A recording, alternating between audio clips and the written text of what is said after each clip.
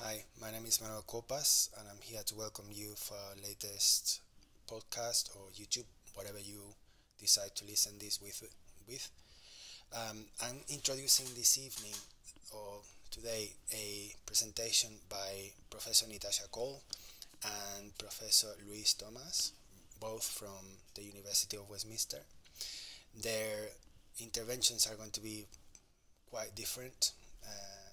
In particular, the one that we're having from Professor Nitasha Kaul, she had an episode of cyberbullying, and she's gonna explain to us how it happened and how sometimes actually something that is fake can become reality. For the second part of this session is going to be led by Professor Louise Thomas from Westminster, and she's going to be talking about data science analysis, particularly images and facts in human bodies using UK Biobank individuals. So this is part of the London Bioinformatics Meetup. We have these meetups every month, and I look forward to the next one when it happens here in London. So all the best. I hope you enjoy it. One of the first times when she's going to be able to talk about it. So I'm not going to say more than that. So we're going to have our college research director, did I get it right? Professor Miriam Dweck. She's going to give us a little introduction about Westminster, the college. So it's a great honor that you will open this meeting. And then we'll have Professor Louise Thomas. She's the actually director of research for the School of Life Sciences. And then if there is any time whatsoever, then you have to bear me for a few moments. Other than that, I just want, Kevin said, he was looking for brain popcorn. I'm not sure. I hope you get some of that. And with that, thank you guys for making the effort to come. It's really, really great to see you all. I know that, you have to be slightly obsessed with science to be able to come at this time. So over to Professor Miriam Dweck. Thank you.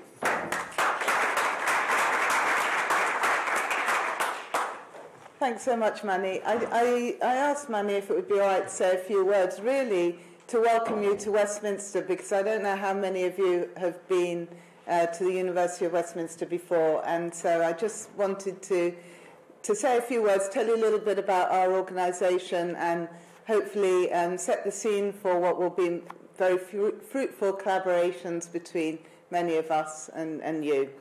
So we were the first ever polytechnic in London. We received the Royal Charter. If you're a royalist, that will mean a lot to you. But we received the Royal Charter, and our flagship campus is on Regent Street, so we really are in the absolute heart of London, and that was opened in 1839, so nearly 200 years ago. So we've been around for a while, and then we, after a while, we became known as the Polytechnic for Central London, and any of you who are around in the 70s and 80s will remember those days, with much love, and we were always known for being a little bit cutting edge before we became the University of Westminster in 1992. I thought I'd just share with you a little snippet from our prospectus, apparently, from 1839, in which it said, "We will be an institution where the public, at little expense, may acquire knowledge of the various arts and the many branches of science." And that we still do that. I don't know if we're still at little expense. You might have to ask some of our students and doctoral researchers for that insight. But in 1847, so going back, a long time, we started holding evening classes.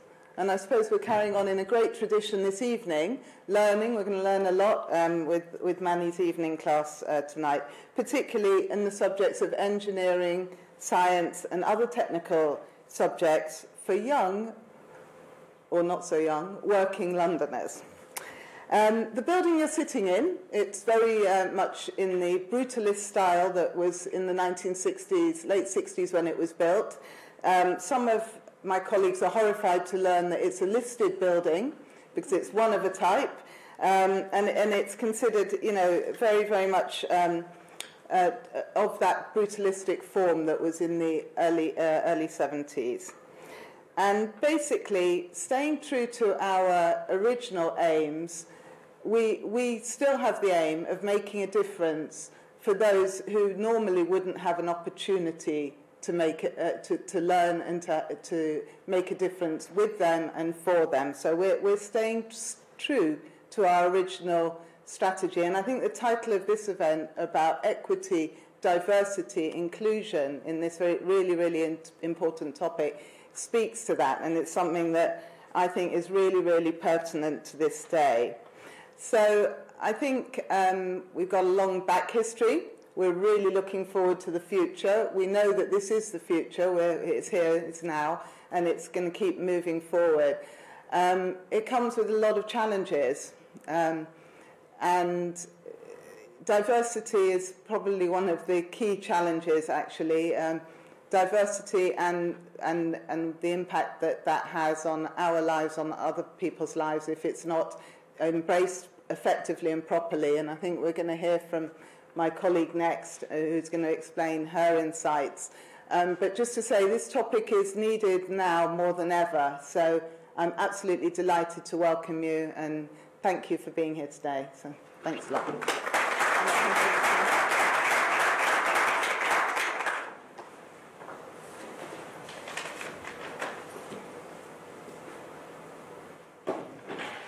Thank you very much, Manny, Miriam.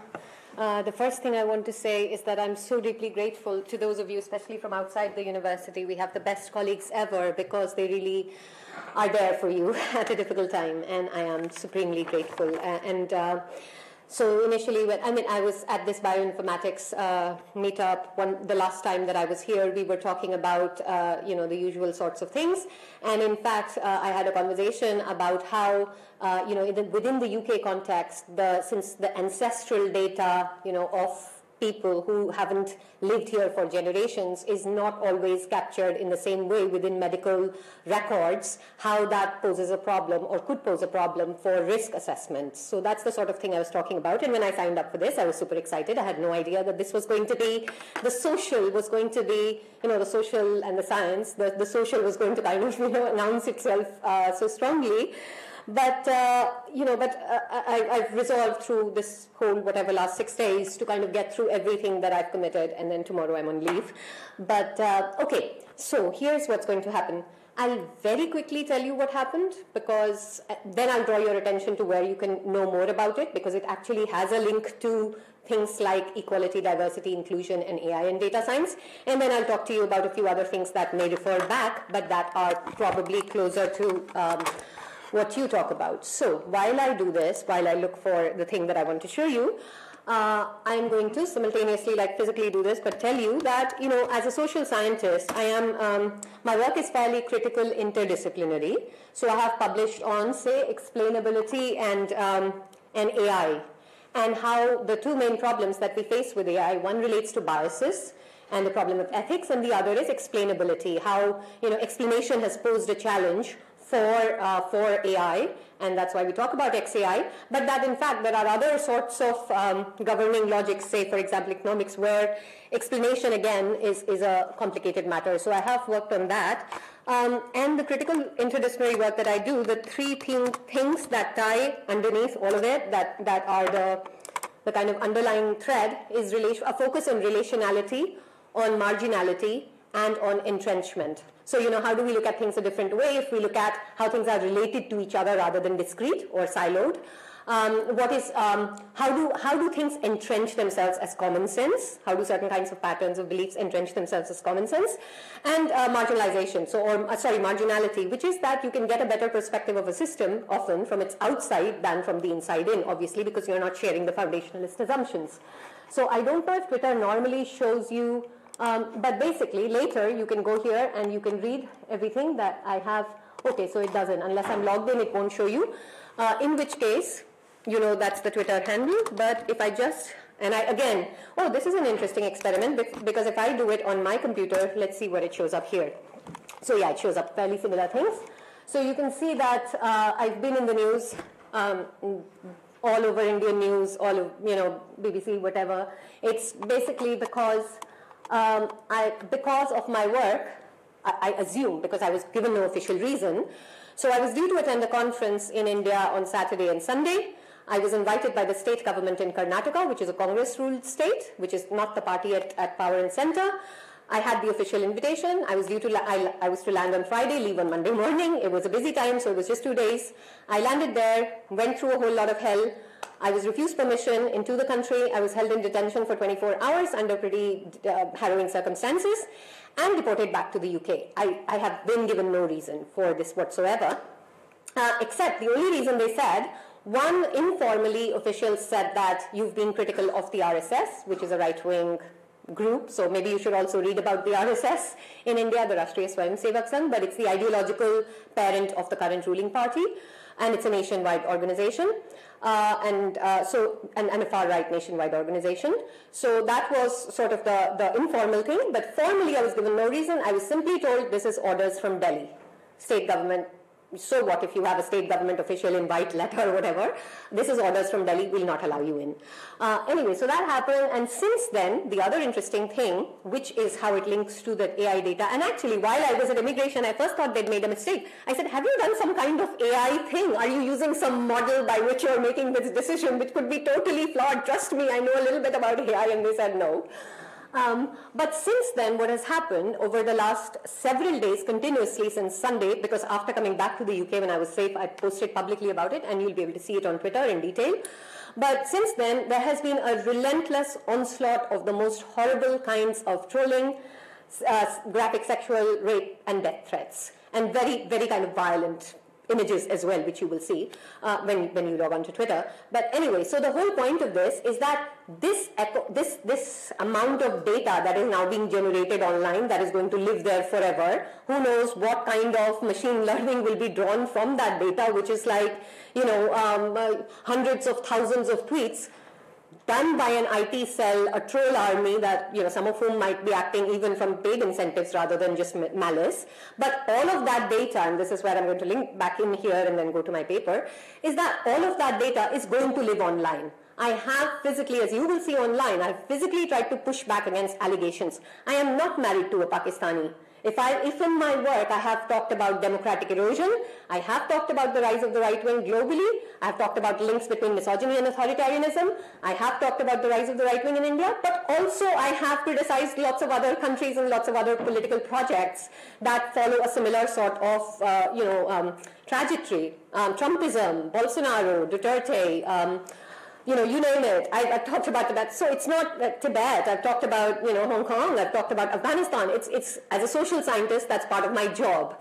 So, but as an individual person, even with some amount of following, when I push back, I can only correct certain kinds of very basic facts. What I can't do is match that with the level of information and data that's being generated that will live there forever, which is systematic, massive, and it's just constantly repeating the same old lies. There have been news reports saying, as pathetic as I have to say, I'm not married to a Pakistani, I'm not a jihadi, I'm not a Western British intelligence agent, I don't work for the CIA. But the thing, you know, for a few days, like for the initial point, I was just like maddened by it. But then I thought, hold on, this actually also stays on the internet. So there's just all of this amount of information on Twitter, which is lies and bullshit and comprehensively, completely false. And I've like challenged everyone online. Like even if you go on academia.edu, I have a 60-page CV, which is all public, including every single thing I've ever done and said and been at.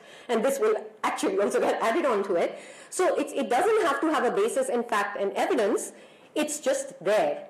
So as a human being, when I talk to you, you get the point. You understand why this is problematic. Will a model that's learning from that data understand that when it gives the answer that most amounts of people think that, or it has been said that? So that's the other kind of second thought that I had about it. Apart from my Twitter, and before moving on to the next bit, I will also just very quickly request you that if you could, because some of the very kind of blatant, the government went, leaked information to a national TV channel. So there have been these TV channels that have been doing interviews with 6 panelists about my deportation without anyone reaching out to me, and using fake quotes that are plastered on the TV channel, which are not my words.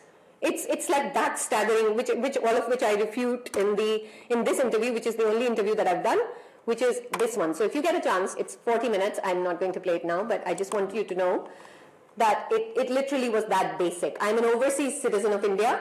I'm a UK citizen, but I hold an overseas citizenship of India. So it isn't like I had a visa, like all my documents were completely valid.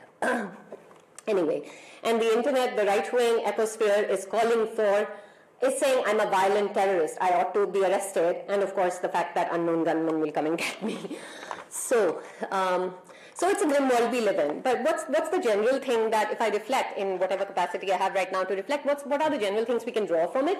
I think one thing is that as we move forward with the increasing role of technologies and in what technologies can do to curate our understanding of social realities and amplify certain kinds of things but not others, one important thing to think about is the role of national jurisdictions in that, and the other is what is its intersection with nationalism and a particular kind of pernicious nationalism as a force.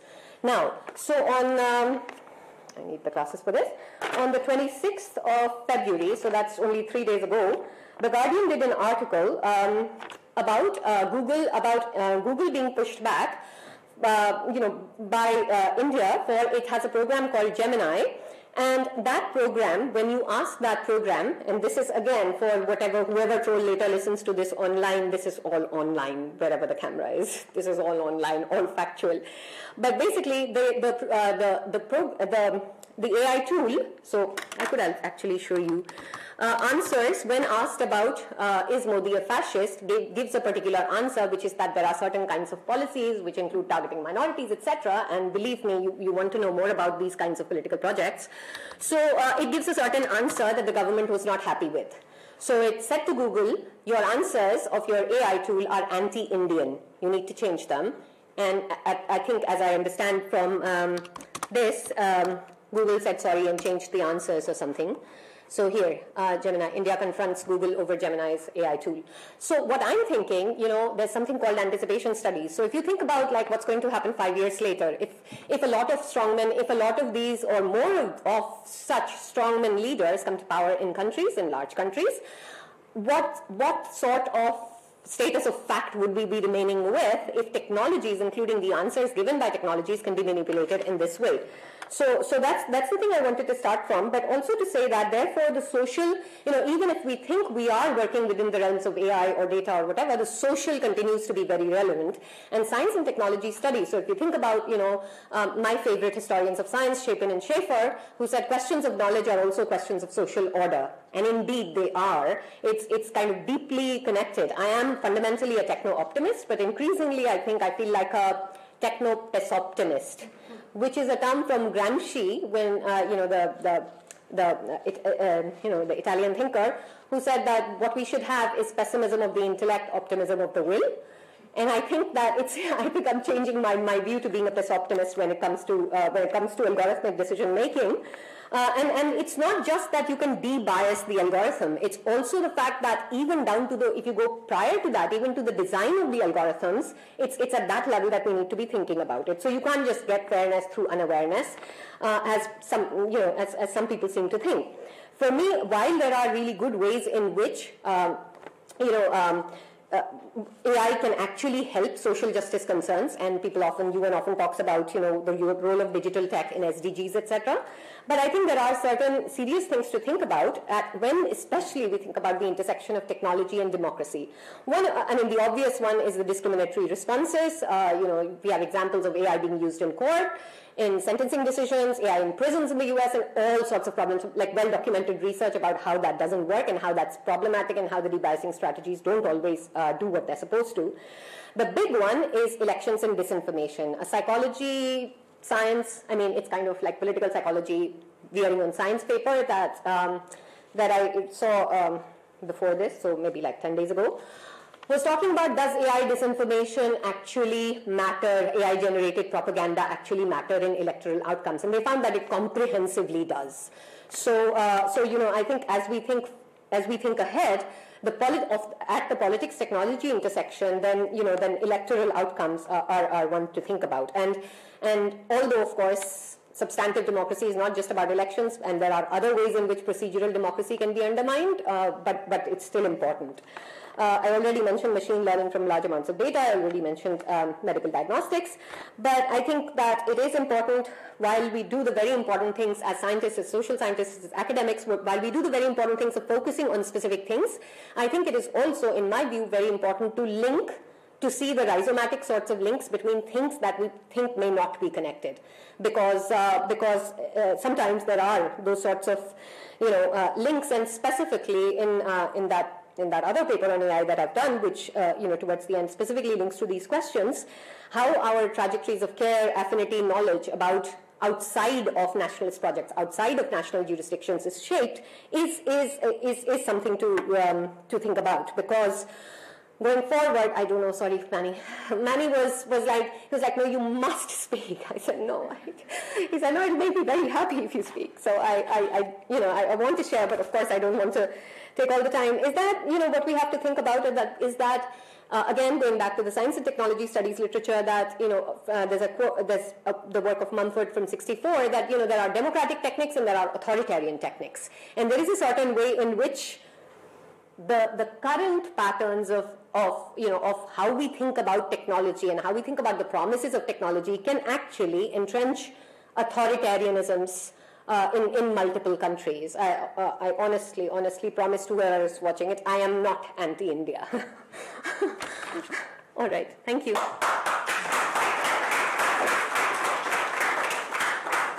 Don't go yet. We're going to do this. If you're okay, we're going to have one or two questions and then if there is any time, then the three of us, or the two of us, whoever, then more questions afterwards. Is that okay? Yeah. So let's have one or two questions for Nitasha. How do you feel? How do I feel? I don't know. I think I'm running on reserve and going from moment to moment. I haven't crashed yet, but I'm sure I will. It's just like I haven't literally had even time to crash. It's just, I can't show you. I probably could, but can I log into my Twitter here? Do you think it's possible? Because I don't think, I think it's pretty incredible. It's hard to imagine the sort of thing, but also the way in which this is systematic and what that means for when that happens within certain jurisdictions. Yeah, should you think for academic purposes there should be like normalized data where you filter out things and they're not blown into the kind of mad, what do you call it, viral things like the viral, for example. So you're kind of seeing things in a much more perspective than something outside academic network would see it. Do you think that could be one way to... That sounds like such an interesting way to think about it, and I think that is great, but who will bell the cat? Like, who will do the curating of what goes in and what stays out?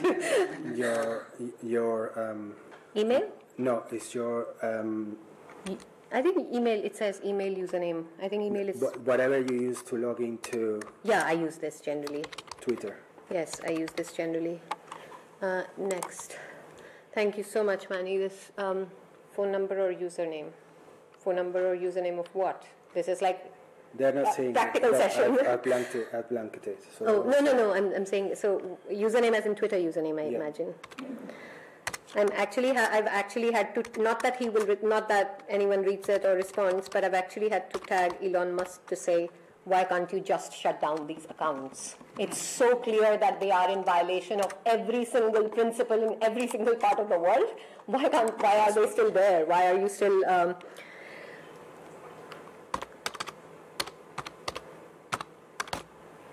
Okay. Let's hope I remember this. Never. Yes, okay. All right, so that's, you can see it on one of the boards. But basically, And the answer just today afternoon after my interview, the only reason I've got is that, well, that's that. What are you going to do about it? It's our decision. We don't need to give any reasons. But anyway, so this kind of thing, I mean, why is that allowed to be, not even after I report it? So it's not the first time. It's just allowed to be there. They're allowed to continue with doing this kind of shit over and over again. This is a screenshot. It's a terrible kind of, they're doing it with their names, of course. Gender, so coming to misogyny, see, transitioning to females. It really, maybe I should, so this whole thing just, I mean, the hate, but also like the details of what happened are in here, the official invitation. So, yeah, please go ahead. How many of these comments are actually coming from real people, and how many? So I have no way of knowing, but lots of them are real people. There is. The reason I'm. These are probably generated by bots. Some, but some I don't think so, because they actually have accounts where they post about different things. And also Oxford Internet Institute has done work on this. There is such a thing, it's a phenomenon called the IT cell. There is literature on it, which means information technology cell. So it's like what in China is called the 50 Cent Army. So it's organized people whose livelihood, whose job it is to be doing this. So it's automated, and then it's people whose job it is, and then of course it's everyone else. So these are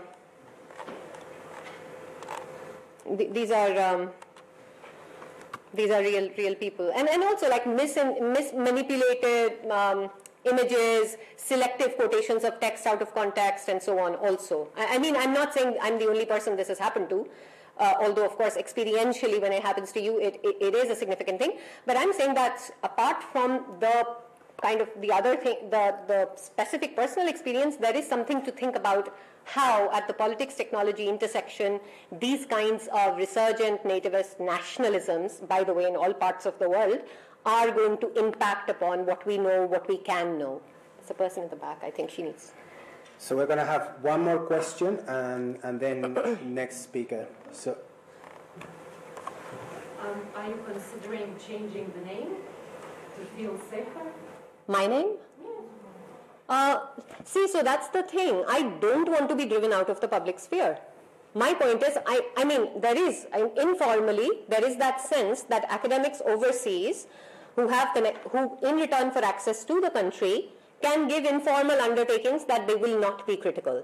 But my point is, that's what my scholarship is. As a politics and international relations academic who also works in other areas, I write about democratic erosion. I feel strongly about the need for liberal democratic values and against authoritarianism. So I refuse to bow out and say that, I'm going to change what I say because of this. In fact, what I want to say is that the more these kinds of things are understood and worked upon, the less, I mean, it's a positive externality for everyone if we have more thought on this. So no, I mean, it's not I don't know, I guess it sounds a bit strange, but I'm not honestly worried that, if anything, I mean, I'm not worried to have anything happen to me. Nobody lives forever. But so far, it seems like it did not cross the physical security question, right?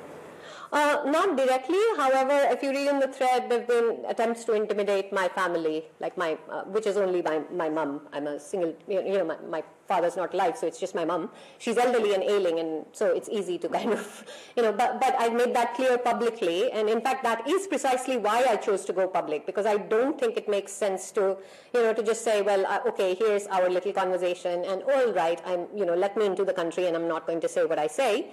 Because what I say is peer-reviewed. What I say makes sense. I mean, so it's like, I just don't see how like that kind, like as a scholar, it is our job to be critical. So especially in my field, I'm not doing it out of like, some kind of animus. It is what I do. I study democracy. I'm the director of the Center for the Study of Democracy.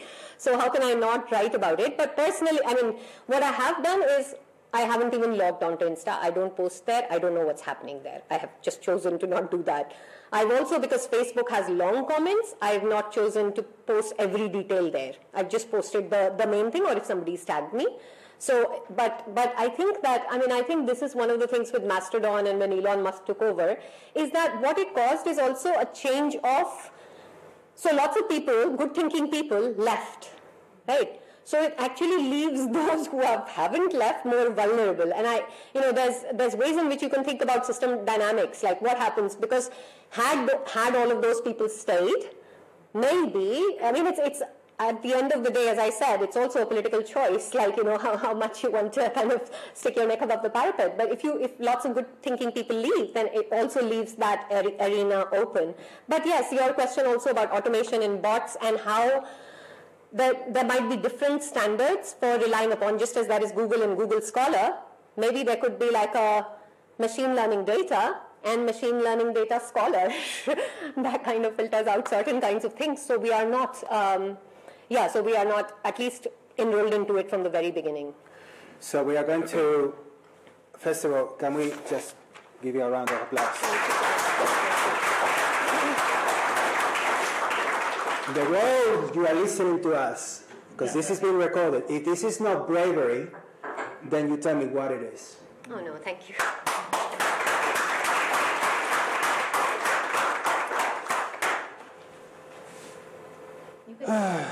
Okay, so I got the adrenaline quite high, so I guess we're going to go on to the next speaker. So you're going to have a big job, Louise, here.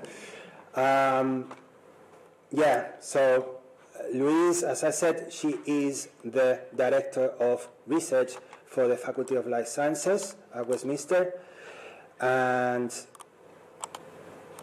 it's a real pleasure to have you. Your presentation was here open somehow. Oh, there it is.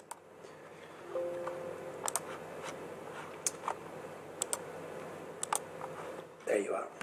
So, thanks. Thank you very much, Manny. I kind of feel after that I can only be an anticlimax, so I apologize in advance. It's funny, I was thinking, have I ever been misquoted? And I was once when I was a PhD student. I got interviewed for The New Scientist, and she's this new journalist, and she's speaking to everybody in the department, and everybody got fed up answering her questions. And I was quite patient because I thought, she's interested in fat, this is great. And when the article came out, it quoted me as saying that fat is a marker of intelligence. And I'm actually quite relieved there was no Twitter or anything in those days. It kind of, tangentially, it was actually true, but you'd have to go through lots of steps to get there. But anyway, Manny very kindly asked me to come and talk to you about a journey in data analysis, which I sent to him, and he said, you've got far too many slides. You have to reduce it by, 2/3? So we've got a very truncated journey in data analysis. So my background is in clinical and human research. And human research is one of those funny things. If you think about how we need clinical research for medicine, but if you look at medicine, most of the medicines we take today were developed on white populations, not just white populations, generally just white men. So this is a major problem for many of us where the drugs might not be suitable. And one of the reasons for this is most clinical trial participants are white. But white people often don't bear the burden of disease, which is much more prevalent in other populations. So I'm going to be talking about ethnicity in this study, but in the context of self-reported ethnicity, as in the UK Biobank, not in a genetic I'm not a geneticist, so I apologise for the simplification. But my main interest, when I started many, many years ago, was why type 2 diabetes was so much prevalent in South Asian populations. In fact, South Asians in the UK are something 6 times more likely to have type 2 diabetes than the white population. And at a very low BMI, what we would consider a normal BMI puts them at high risk of developing diabetes. And this isn't just a problem here in Southeast Asia. Diabetes and pre-diabetes and non-communicable diseases are reaching epidemic proportions. So understanding why there's this increased risk is really important. So when I first started working in this area, there were all sorts of reasons related to body composition as to why. And it was the fact that South Asians had more visceral fat than white Europeans, or they had more liver fat, less muscle. The muscle was poorer quality. People stored lots of fat inside their muscle cells. There was a reduced secretion of insulin from the pancreas. And over the years, we've actually looked at pretty much all of these things in adults and in babies. And what we found is if you actually match people for lots of different things, there's no difference in the amount of visceral fat in Asians and white Europeans, and the same for the amount of liver fat. Now, we do see reduced muscle mass, and we do actually see increased muscle fat content, but interestingly, it doesn't relate to insulin sensitivity, which it did in our white populations. Now, one of the difficulties in doing what we were doing is these tended to be on very small, kind of matched populations. They were never big enough to take everything into account. When it comes to these factors in body composition, we know it's not just one factor, it's not just ethnicity affecting something, it's everything to do with lifestyle, how much exercise you do, your lifestyle, your diet, your socioeconomic status. And with the kind of data sets we had, we just didn't have the power to be able to understand this in any depth. So when the UK Biobank started in 2006, I mean, we really thought this was going to be the way we would answer all of our difficult questions, because the UK Biobank had all this information. I mean, I'm sure you all know about it, but, you know, they collect blood, urine, saliva. It's looking at genetic, lifestyle, health information. It's linked to medical health records. I mean, it's an extraordinary resource. But unfortunately, in 2006, this ambitious project, very, very basic physical measurements. We're talking about weight, height, waist, hip. So for us, wasn't very going to help us anymore. But then in 2014, the UK Biobank had a revolution and they started imaging people. So there's a whole imaging protocol that was planned. They were going to be doing brain scans and heart scans, because obviously those are the only two important parts of the body. But then they got in touch with us and said, actually, there's this thing in between called the body, and we might include that too. So we were really excited. I mean, this was going to change the world for us. Due to costs, obviously, and practicalities, it was impossible to really do this on 500,000 people. So the plan was to MRI scan 100,000 people. So at the Hammersmith, we developed this brilliant protocol where we measured how much fat people had, where the fat was stored, the liver, the muscle, everything. It took us an hour. We'd scan people really thoroughly, and the UK Biobank said, right, you've got 9 minutes. So we had to kind of rethink the way we did everything. So we used to do kind of like spectroscopy, which is a very accurate but not very portable or convenient method. So we developed like new imaging methods. So we take a single slice through the liver, and we could look at how much fat and iron was in that slice. We do the same for the pancreas. We had another little single slice for looking at pancreas volumes. And then we had this scan from the neck to the knee. And at the time, I think we only really envisaged that we were going to measure fat, how much subcutaneous fat you've got on the outside, this fat in blue, and visceral fat, the kind of bad fat for disease in the middle. But I don't really think we'd given too much thought about how we were going to analyse our data sets. So at the Hammersmith, I analysed everything manually. It took me a day to analyse how much visceral fat somebody had. You know, that was like 8 hours without talking to anyone. It was a very time-consuming thing. So how we would scale up was quite the conundrum. So it took me a day to analyse kind of one measurement in a person. And now we had these kind of data sets where we actually thought, well, actually, we want to measure lots of things. We're not going to restrict it just to fat. We'll do muscle. We'll do all sorts. And then we calculated it would take about 14 days per person to analyse everything. Now, at the moment, we've got 74,000 data sets. So you can imagine if I was just sitting with my computer drawing around everything, it would take me thousands of years. It's not very practical. So scaling up from the kind of study I do to one of these very large biobank studies was a problem. So the answer was deep learning. And now we've developed a system where we can analyse each person's data set in 20 to 30 minutes. So if we're running it on our computers here at Westminster, this still takes us months, but we're working with a large company in America who kind of run this analysis for us, so it's much quicker. So what did we have to do? Well, I'm not sure, is there a cursor? Yes, here. So we took there we go. So we take the images as they come out of the UK Biobank. They don't actually come out as knitted together images. We have to kind of combine them together. This process is sometimes called errors, called swaps. So we've come up with lots of automated ways of putting the data back together and getting rid of all of the errors. And then what we do, we'd have to train our models. So we go back to our manual annotation. If I wanted to, say, come up with a liver model, I would measure liver volumes manually in, say, 100 people. And then we train our deep learning models, and it produces a liver volume. Now, I have to be completely honest that from the beginning, I said, this is never going to work. No way is AI or machine learning going to replace what I can do by looking at it. It's not going to be accurate enough. And I have to say, I was very glad to be proven wrong, and it's really quite impressive, the quality of the data, because although we can't visually check all 74,000, we do actually do quite a lot of visual checking to make sure the data is sensible. And now, so instead of just the fat, if you look at what we're able to measure, it's pretty much everything. So this is some of our repertoire. We've got some new things that aren't up there yet. But we can automatically measure almost all of the major organs. So we can look at the kidneys, liver, lungs, spleen, pancreas volumes. We can look at heart volumes. We've got a very clever way of looking at cross-sectional area of major arteries and veins. We can look at substructures. We can look at all the different bits of the kidney. We've got methods for looking at the shape of organs and how shape changes in relation to disease. And then we can bring in diseases and see if you've got type 2 diabetes, does that accelerate changes in the liver, which it does. A bit of a spoiler.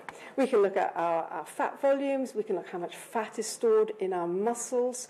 We can look at muscle volume. We can't look at the whole body. Remember, we're not actually scanning the whole body. We miss the head and we miss the calves and arms, but we get the majority of muscle. And we get these kind of really important muscles, like the psoas muscle, which is kind of one of our core muscles, which is actually extraordinarily related to disease. You can actually look at psoas area, and you can predict people's response to treatment. Will they survive intensive care? It's a really important outcome of health. We can look at our muscles holding up the spine. We can actually measure all our bone volumes.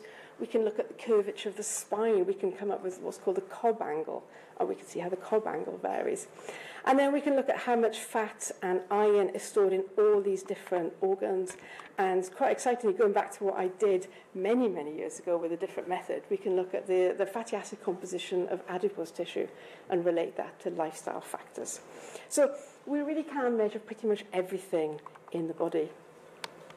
So what have we learnt? Well, quite a bit. I mean, we can actually look at all sorts of things. So, I mean, this is from one of the first papers we published with these methods, where all we're doing here is looking at basically age-related changes in the liver and the pancreas, and we can see how fat increases more or less continuously in the liver, but it kind of plateaus in the liver in people.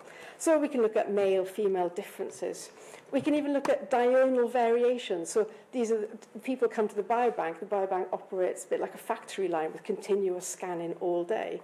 And we can see that people scanned early in the morning, the liver is bigger than the liver will be at lunchtime, and it recovers later in the day. This fits in with physiological changes we know, related to kind of glycogen and all sorts of things in the liver. Is it important? Well, maybe for personalised medicine, it might be. Might not be. It might just be an interesting finding. But we can start looking at things in a lot of depth.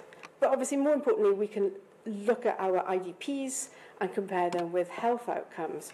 And here we've got, in the beginning, these were the kind of major organs.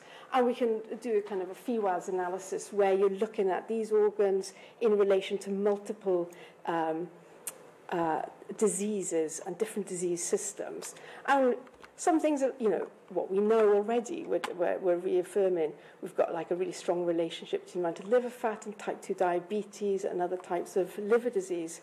And then if we go back to the fat, which is obviously my favourite bit of the body, we can find that the subcutaneous fat, the fat on the outside of the body, as we know is metabolically not that active in many ways. It mostly relates to things like gallbladders. It's not kind of involved in that many disease processes.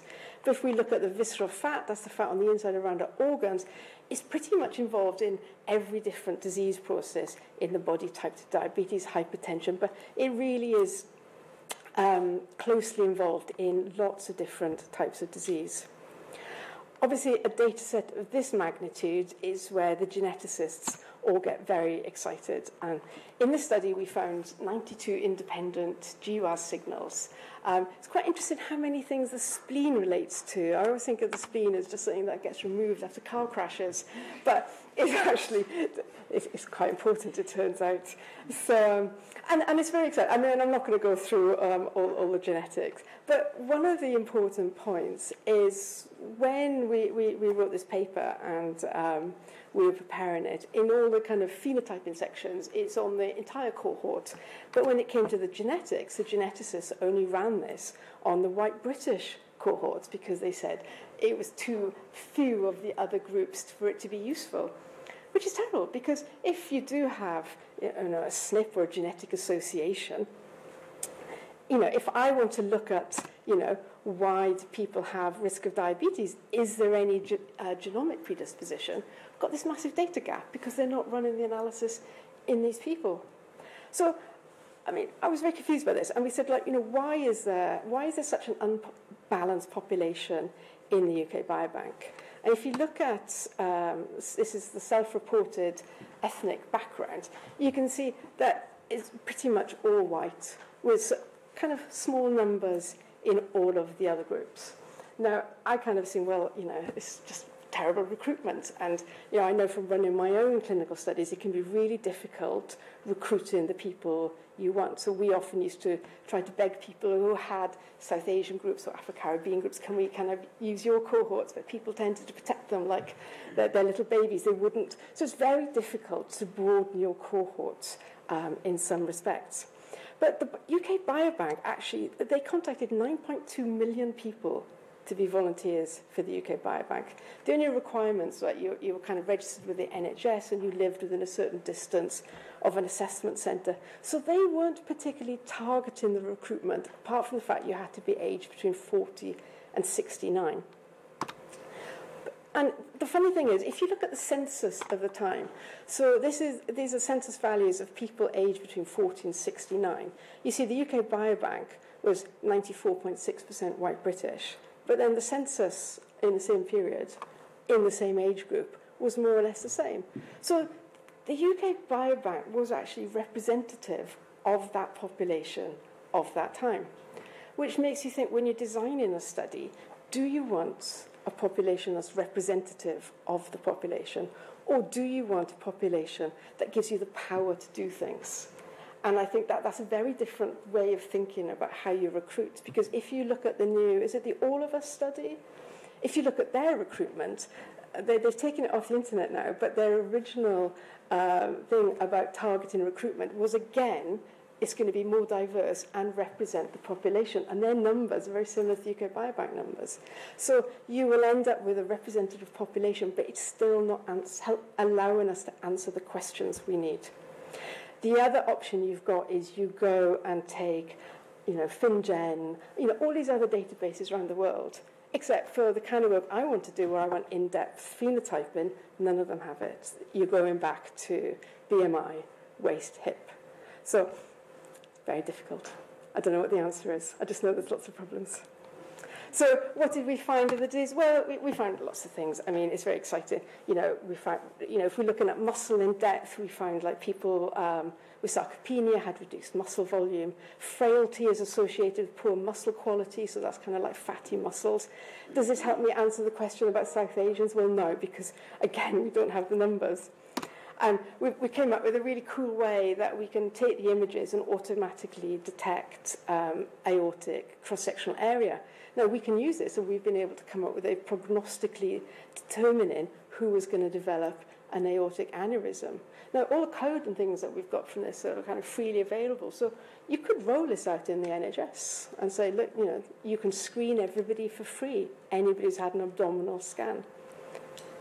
And then one of the other things we did was we measured spleen iron. I mean, I actually thought this was going to be a pointless study because I couldn't see why spleen iron was particularly interested at the time. I mean, it was cool. It was the biggest ever measure of spleen iron in a population. And the geneticists did get really excited because there's this condition called hereditary spherocytosis, and nobody's ever really understood why some people have a very severe phenotype and some have a very mild. But from some of the genetic factors they identified, they were able to explain this. So one of the companies we work with is quite excited, and they're looking into this. But one of the interesting asides in this study is we looked at we actually looked at spleen iron by self-reported ethnicity, and you actually had much higher levels of spleen iron in people who are self-reported Chinese compared with the other populations. It's kind of hidden away in a supplement, a paper, because the American people we work with, they feel that if you are reporting a difference, it's almost like in a negative way and it'll be picked up as a racist thing. But I kind of think it's important to look at differences because it might help us why people have a higher burden of disease. I think we have a very different way of thinking about, we're not looking at this as a bad thing, but it's like, can this explain disease mechanisms? Might not. But we're in this weird situation where we're comparing 32,000 people in one group against 100 people in another group. So it's very difficult to make any proper conclusions from that. So where did my journey end? I am ending my journey for Manny to speak. So UK Biobank doesn't really have diversity in sufficient numbers to answer my questions, but compared with any other database, it is streets ahead in terms of depth of phenotyping. And I think this is part of the problem. Lots of the databases that are brilliant for genetics, they really don't have any depth of phenotyping. So you're relating these kind of really sophisticated methods back to very basic and often sort of badly measured or self-reported measures. So something to think about. But where I think the biobank really ticks all the boxes in EDI is access to data, which when you compare it with lots of the big American data sets where companies can't get access, the German biobank where non-Germans can't get access, anybody around the world can apply and get access. And if you're from a developing country, you can get money towards analysing the data. So I think this is the most of the democratic biobanks, even if it doesn't answer everything. Now, what makes it even more democratic is everything we do, we give it back to the UK Biobank so people can apply to use our measurements. There is a slight lag between us returning it and being available. But if you want to look at visceral fat, liver fat in relation to your genetics, it is all there now. So I would just like to thank the team because obviously this kind of work doesn't happen without a huge group of people, and obviously Calico, who sponsor our work, are instrumental. And then I'm just leaving you with this little gem that 60,000 people have been re-imaged in the UK Biobank, so it's not just going to be cross-sectional, it'll be longitudinal, which will be very exciting for our research. Anyway, thank you.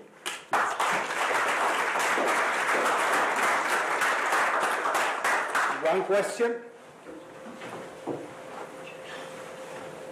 Kevin.